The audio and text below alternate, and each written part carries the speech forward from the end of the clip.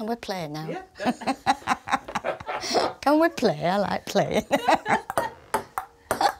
Auntie Aileen, she's a miracle really, because before lockdown she had so many classes Monday to Friday. She had one every single day. So she wanted to keep active. You know, she was losing fitness, I was losing fitness. Me and Aileen said, well, we'll form a bubble.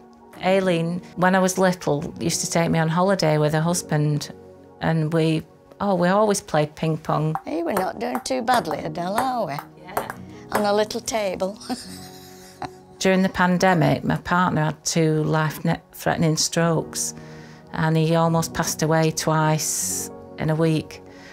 And due to the restrictions, I couldn't visit him. So that was absolutely heartbreaking.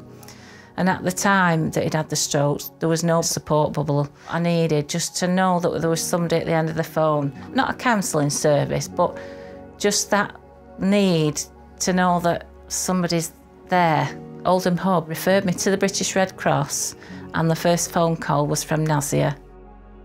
When I initially met Adele, she had no self-belief and she was low in confidence. She was referred to us by early help team to reduce isolation and reconnect her. Hello. Hello. Hi, Nazia. How lovely to meet you. That first phone call was wonderful. Nazia, she was so warm and welcoming, and we hit it off straight away. So as we're going along the pandemic, Nazia would think, oh, do you like sporty things? I said, well, yes. So she said, well, I'll send you a ping pong ball and a ping pong bat. Aileen's face lit up when this pack arrived with this ping pong ball, and it's something so simple, but it just gave that little bit of a lift. Well, a lot of a lift, because we have such a laugh when we play ping pong.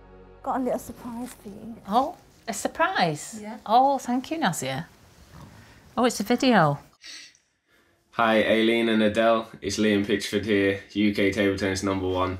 I just wanted to take some time out of my training for the Tokyo Olympics later in the year to say, you know, I was really happy to hear that you've taken up table tennis during lockdown and that you're really enjoying it. It's been a bit of a saving grace again for me, and I'm glad to hear it is for you as well. And I hope you can continue to carry it on and keep enjoying playing. I think it's a great sport to be able to keep fit, and also to keep the mind active and healthy as well. So keep up the good work, and if I'm in Oldham one day, I'll definitely come and challenge you to a game. Oh. Take care. Thank you. Bye. Oh. Oh, that's wonderful. Isn't that lovely? Yes. And guess who'll win if he comes? You will, won't you? Oh, I will, because I'm better than you. We always do this. Oh, yes. We're very competitive, aren't we? Guess who'll win? Oh. Also. Do you know what this reminds me of? The one show when they surprise people with a little video from the celebrities. Can't believe that. Can't believe you've done that. Absolutely brilliant, that. Oh. I think it's been an amazing journey for them both. To see both of them, I think, flourish. I think Adele has certainly really developed into somebody who believes in herself, and to be able to reconnect them both in the pandemic has been invaluable. Ooh, that was good, wasn't it? We're not scoring, are we?